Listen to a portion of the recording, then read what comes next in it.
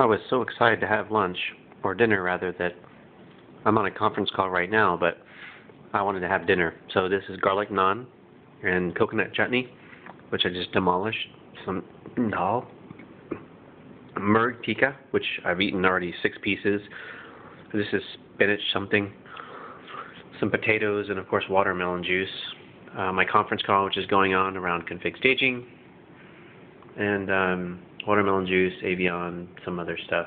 The only thing I don't have yet is my coconut sorbet, which will be in a couple hours, probably right before my one-on-one with my manager.